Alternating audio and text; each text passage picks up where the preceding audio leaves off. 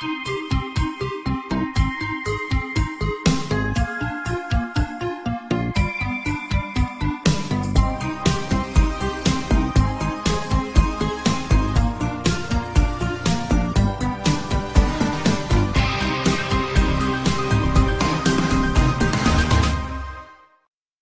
Tomb by H P Lovecraft. Sedibus und Saltern placidus in morte requiescem. Virgil. In relating the circumstances which have led to my confinement within this refuge for the demented, I am aware that my present position will create a natural doubt of the authenticity of my narrative. It is an unfortunate fact that the bulk of humanity is too limited in its mental vision to weigh with patience and intelligence these isolated phenomena, seen and felt only by a psychologically sensitive few, which lie outside its common experience. Men of broader intellect know that there is no sharp distinction betwixt the real and the unreal, that all things appear as they do only by virtue of the delicate individual physical and mental media through which we are made conscious of them.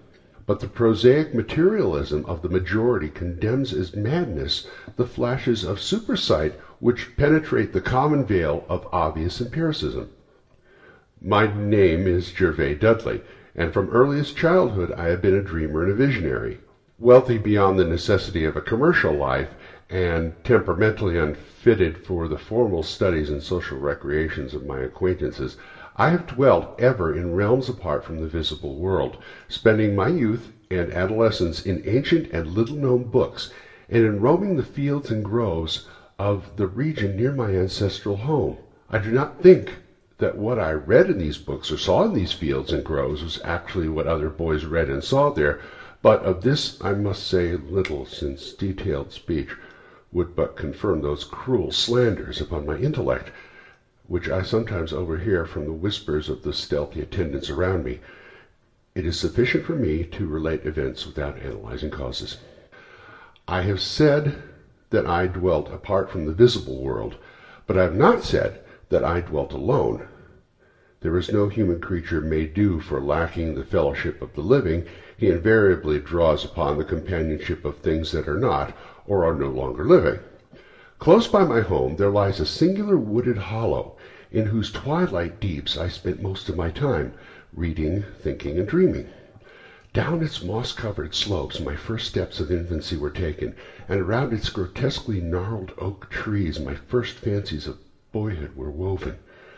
Well did I come to know the presiding dryads of those trees, and often have I watched their wild dances and the struggling beams of waning moon.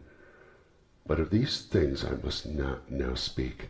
I will tell only of the lone tomb in the darkest of the hillside thickets, the deserted tomb of the Hydes, an old and exalted family whose last direct descendant had been laid within its black recesses many decades before my birth. The vault to which I refer is an ancient granite, weathered and discolored by the mists of dampness of generations. Excavated back into the hillside, the structure is visible only at the entrance. The door, a ponderous and forbidding slab of stone, hangs upon rusted iron hinges, and is fastened ajar in a queerly sinister way, by means of heavy iron chains and padlocks, according to a gruesome fashion of half a century ago. The abode of a race whose scions are inured had once crowned the declivity which holds the tomb, but had long since fallen victim to the flames which sprang up from a disastrous stroke of lightning.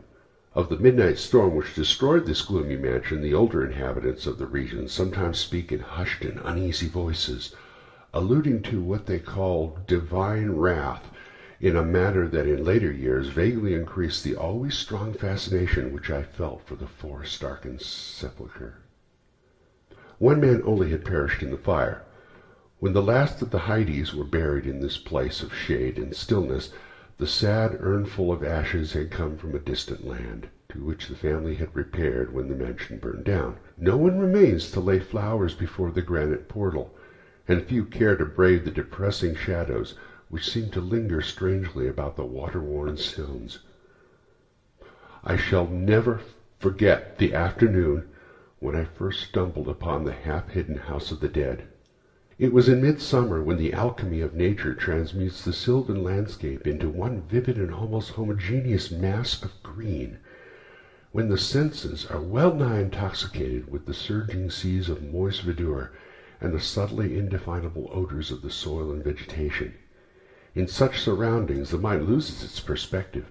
Time and space become trivial and unreal, and echoes of a forgotten prehistoric past beat incessantly upon enthralled consciousness. All day I had been wandering through the mystic groves of the hollow, thinking thoughts I need not discuss, and conversing with things I need not name. In years a child of 10, I had seen and heard many wonders unknown to the throng, and was oddly aged in certain respects, when upon forcing my way between two savage clumps of briars, I suddenly encountered the entrance to the vault. I had no knowledge of what I had discovered. The dark blocks of granite, the door so curiously ajar, and the funereal carvings above the arch, aroused in me no associations of mournful or terrible character. Of graves and tombs I knew and imagined much, but had, on account of my peculiar temperament, been kept from all personal contact with churchyards and cemeteries. The strange stone house on the woodland slope was to me only a source of interest and speculation, and its cold, damp interior, into which I vainly peered through the aperture so tantalizingly left, contained for me no hint of death or decay. But in that instant of curiosity was born the madly unreasoning desire which has brought me to this hell of confinement. Spurred on by a voice which must have come from the hideous soul of the forest, I resolved to enter the beckoning gloom, in spite of the ponderous chains which barred my passage. In the waning light of day I alternately rattled the rusty impediments with a view to throwing wide the stone door, and essayed to squeeze my slight form through the space already provided, but neither plan met with success. At first curious, I was not frantic, and when in the thickening twilight I returned to my home, I had sworn to the 100 gods of the grove that at any cost I would some day force an entrance into the black, chilly depths that seemed calling out to me. The physician with the iron-gray beard who comes each day to my room once told a visitor that this decision marked the beginnings of a pitiful monomania, but I will leave final judgment to my readers when they shall have learnt all. The months following my discovery were spent in futile attempts to force the complicated padlock of the slightly open vault, and in carefully guarded inquiries regarding the nature and history of the structure. With the traditionally receptive ears of a small boy, I learned much, although an habitual secretiveness caused me to tell no one of my information or my resolve. It is perhaps worth mentioning that I was not at all surprised or terrified on learning of the nature of the vault. My rather original ideas regarding life and death had caused me to associate the cold clay with the breathing body in a vague fashion, and I felt that the great sinister family of the burned-down mansion was in some way represented within the stone space I sought to explore. Mumbled tales of the weird rites and godless revels of bygone years in the ancient hall gave me a new and potent interest in the tomb, before whose door I would sit for hours at a time each day. Once I thrust a candle within the nearly closed entrance, but could see nothing save a flight of damp stone steps leading downward. The odor of the place repelled yet bewitched me. I felt I had known it before, in a past remote beyond all recollection, beyond even my tendency of the body I now possess. The year after I first beheld the tomb, I stumbled upon a worm-eaten translation of Plutarch's Lives in the book-filled attic of my home. Reading the life of Theseus, I was much impressed by that passage telling of the great stone beneath which the boyish hero was to find his tokens of destiny whenever he should become old enough to lift its enormous weight. This legend had the effect of dispelling my keenest impatience to enter the vault, for it made me feel that the time was not yet ripe. Later I told myself I should grow to a strength and ingenuity which might enable me to unfasten the heavily chained door with ease, but until then I would do better by conforming to what seemed to be the will of fate. Accordingly, my watches by the dank portal became less persistent, and much of my time was spent in other, though equally strange pursuits. I would sometimes rise very quietly in the night, stealing out to walk in those churchyards and places of burial from which I had been kept by my parents.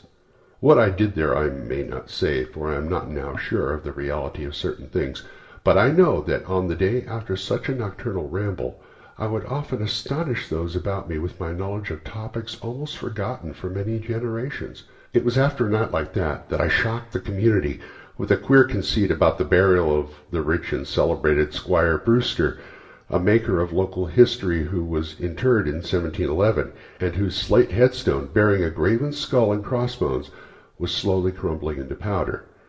In a moment of childish imagination, I vowed not only that the undertaker, Goodman Simpson, had stolen the silver-buckled shoes, silken hose, and satin small-clothes of the deceased before burial, but that the squire himself, not fully inanimate, had turned twice in his mound-covered coffin on the day of interment.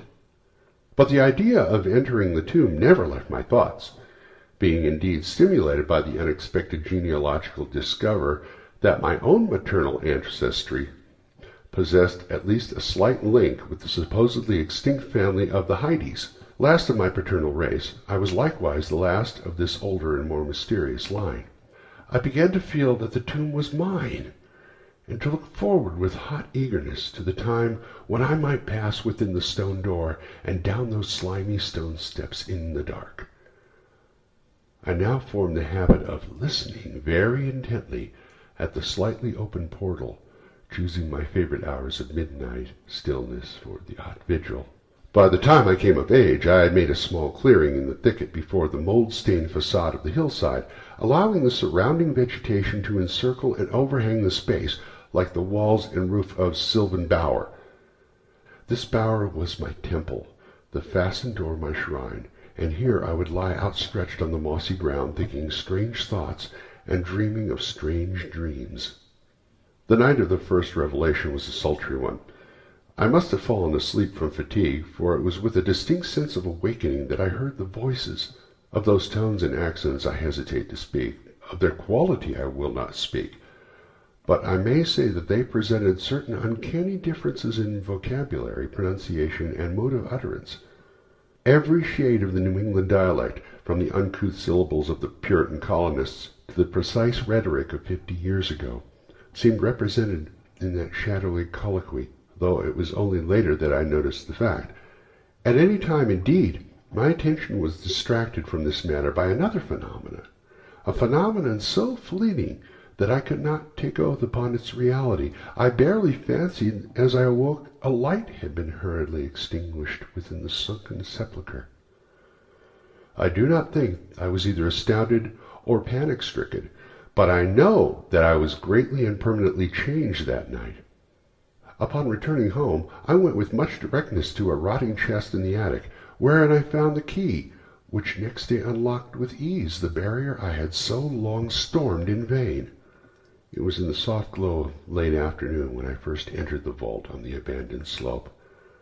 A spell was upon me, and my heart leapt with an exultation I can but ill describe. As I closed the door behind me, and descended the dripping steps by the light of my lone candle, I seemed to know the way. And though the candle sputtered with the stifling reek of the place, I felt singularly at home in the musty charnel house air. Looking about me, I beheld many marble slabs bearing coffins or the remains of coffins. Some of these were sealed and intact, but others had nearly vanished, leaving the silver handles and plates isolated amidst certain curious leaps of whitish dust. Upon one plate I read the name of Sir Geoffrey Hyde, who had come from Sussex in 1640 and died here a few years later. In a conspicuous alcove was one fairly well preserved and untenanted casket, adorned with a single name which brought to me both a smile and a shudder. An odd impulse caused me to climb upon the broad slab, extinguish my candle, and lie down within the vacant box. In the gray light of dawn, I staggered from the vault and locked the chain of the door behind me. I was no longer a young man, though but 21 winters had chilled my bodily frame. Early rising villagers who had observed my homeward progress looked at me strangely and marveled at the signs of ribald revelry which they saw in one whose life was known to be sober and solitary. I did not appear before my parents until after a long and refreshing sleep. Henceforth I haunted the tomb each night, seeing, hearing, and doing things I must never reveal. My speech, always susceptible to environmental influences, was the first thing to succumb to the change, and my suddenly acquired archaism of diction was soon remarked upon. Later, a queer boldness and recklessness came into my demeanor, till I unconsciously grew to possess the bearing of a man of the world, despite my lifelong seclusion. My formerly silent tongue waxed voluble with the easy grace of a Chesterfield or the godless cynicism of a Rochester. I displayed a particular erudition, utterly unlike the fantastic monkish lore over which I had pored in youth, and covered the fly-leaves of my books with facile impromptu epigrams which brought up suggestions of Gay, Prior, and the sprightliest of Augustan wits and rhymesters.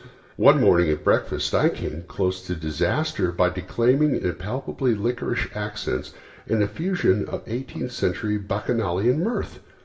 A bit of Georgian playfulness, never recorded in a book, which ran something like this: "Come hither, my lads, with your tankards of ale, and drink to the present before it shall fail. Pile each on your platter a mountain of beef, for 'tis eating and drinking that bring us relief. So fill up your glass, so life will soon pass. When you're dead, ye'll ne'er drink to your king or your lass. Anacreon had a red rose, so they say, but what's a red rose if you're happy and gay? Gad split me, I'd rather be red whilst I'm here than white as a lily and dead half a year. So Betty, my miss, come give me a kiss. In hell there's no innkeeper's daughter like this." Young Harry, propped up as straight as he's able, will soon lose his wig and slip under the table. But fill up your goblets and pass them around, better under the table than under the ground. So revel and chaff, as ye thirstily quaff, under 6 feet of dirt 'tis less easy to laugh. The fiends strike me blue, I'm scarce able to walk, and damn me if I can stand upright or talk. Here, landlord, bid Betty to summon a chair. I'll try home for a while, for my wife is not there. So lend me a hand, I'm not able to stand, but I'm gay whilst I linger on top of the land. About this time I conceived my present fear of fire and thunderstorms. Previously indifferent to such things, I had now an unspeakable horror of them, and I would retire to the innermost recesses of the house whenever the heavens threatened an electrical display. A favorite haunt of mine during the day was a ruined cellar in the mansion that had burned down, and in fancy I would picture the structure as it had been in its prime. On one occasion I startled a villager by leading him confidently to the shallow sub-cellar, of whose existence I seemed to know, in spite of the fact that it had been unseen and forgotten for many generations. At last came that which I had long feared. My parents, alarmed at the altered manner and appearance of their only son, commenced to exert over my movements a kindly espionage which threatened to result in disaster. I had told no one of my visits to the tomb, having guarded my secret purpose with religious zeal since childhood. But now I was forced to exercise care in threading the mazes of the wooded hollow, that I might throw off a possible pursuer. My key to the vault I kept suspended from a cord about my neck, its presence known only to me. I never carried out of the sepulchre any of the things I came upon whilst within its walls. One morning, as I emerged from the damp tomb and fastened the chain of the portal with no too steady hand, I beheld an adjacent thicket the dreaded face of a watcher. Surely the end was near, for my bower was discovered, and the objective of my nocturnal journeys revealed. The man did not accost me, so I hastened home in an effort to overhear what he might report to my careworn father. Were my sojourns beyond the chain door about to be proclaimed to the world? Imagine my delighted astonishment on hearing the spy inform my parent in cautious whisper that I had spent the night in the bower outside the tomb. My sleep-filmed eyes fixed upon the crevice where the padlocked portal stood ajar. By what miracle had the watcher thus been deluded? I was now convinced that a supernatural agency protected me. Made bold by this heaven-sent circumstance, I began to resume perfect openness in going to the vault, confident that no one could witness my entrance. For a week I tasted to the full the joys of that charnel conviviality which I must not describe, when the thing happened, and I was borne away to this accursed abode of sorrow and monotony. I should not have ventured out that night, for the taint of thunder was in the clouds, and the hellish phosphorescence rose from the rank swamp at the bottom of the hollow. The call of the dead, too, was different. Instead of the hillside tomb, it was the charred cellar on the crest of the slope, whose presiding demon beckoned me with unseen fingers. As I emerged from an intervening grove upon the plain before the ruin, I beheld in the misty moonlight a thing I had always vaguely expected. The mansion, gone for a century, once more reared its stately height to the raptured vision, every window ablaze with the splendor of many candles. Up along the drive rolled the coaches of the Boston gentry, whilst on foot came a numerous assemblage of powdered exquisites from the neighboring mansions. With this throng I mingled, though I knew I belonged with the hosts rather than the guests. Inside the hall were music, laughter, and wine on every hand. Several faces I recognized, although I should have known them better had they been shriveled or eaten away by death and decomposition. Amidst a wild and reckless throng, I was the wildest and most abandoned. Gay blasphemy poured in torrents from my lips, and in my shocking sallies I heeded no law of God, man, or nature. Suddenly, a peal of thunder, resonant even above the din of the swinish revelry, clave the very roof and laid a hush of fear upon the boisterous company. Red tongues of flame and searing gusts of heat engulfed the house, and the roisterers, struck with terror at the descent of a calamity which seemed to transcend the bounds of unguided nature, fled streaking into the night. I alone remained, riveted to my seat by a groveling fear which I had never felt before. And then a second horror took possession of my soul.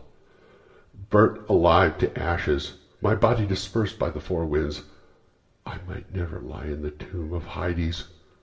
Was not my coffin prepared for me? Had I not a right to rest until eternity among the descendants of Sir Geoffrey Hyde? I would claim my heritage of death, even though my soul goes seeking through the ages for another corporeal tenement to represent it. On that vacant slab in the alcove of the vault, Gervais Hyde would never share the sad fate of Palinurus. As the phantom of the burning house faded, I found myself screaming and struggling madly in the arms of two men, one of whom was the spy who had followed me to the tomb. Rain was pouring down in torrents, and upon the southern horizon were flashes of the lightning that had so lately passed over our heads. My father, his face lined with sorrow, stood by as I shouted my demands to be laid within the tomb, frequently admonishing my captors to treat me as gently as they could. A blackened circle on the floor of the ruined cellar told of a violent stroke from the heavens, and from this spot a group of curious villagers with lanterns were prying a small box of antique workmanship which the thunderbolt had brought to light. Ceasing my futile and now objectless writhing, I watched the spectators as they viewed the treasure trove, and was permitted to share of their discoveries. The box, whose fastenings were broken by the stroke which had unearthed it, contained many papers and objects of value, but I had eyes for one thing alone. It was the porcelain miniature of a young man in a smartly curled bagwig, and bore the initials J.H. The face was such that as I gazed I might well have been studying my mirror. On the following day I was brought to this room with the barred windows, but I have been kept informed of certain things through an aged and simple-minded servitor, for whom I bore a fondness in infancy, and who, like me, loves the churchyard. What I have dared to relate of my experiences within this vault has brought me only pitying smiles. My father, who visits me frequently, declares that at no time did I pass the chained portal, and swears that the rusted padlock had not been touched for 50 years when he examined it. He even says that all the village knew of my journeys to the tomb, and that I was often watched as I slept in the bower outside the grim facade, my half-opened eyes fixed on the crevice that leads to the interior. Against these assertions I have no tangible proof to offer, since my key to the padlock was lost in the struggle on the night of horrors. The strange things of the past which I learnt during these nocturnal meetings with the dead he dismisses as the fruits of my lifelong and omnivorous browsing among the ancient volumes of the family library. Had it not been for my old servant Hiram, I should have by this time become quite convinced of my madness. But Hiram, loyal to the last, has held faith in me, and has done that which impels me to make public at least part of my story. A week ago he burst open the lock which chains the door to the tomb perpetually ajar, and descended with a lantern into the murky depths. On a slab in an alcove he found an old but empty coffin, whose tarnished plate bears the single word Gervais. In that coffin, and in that vault, they have promised me I shall be buried. The End of the Tomb by H. P. Lovecraft.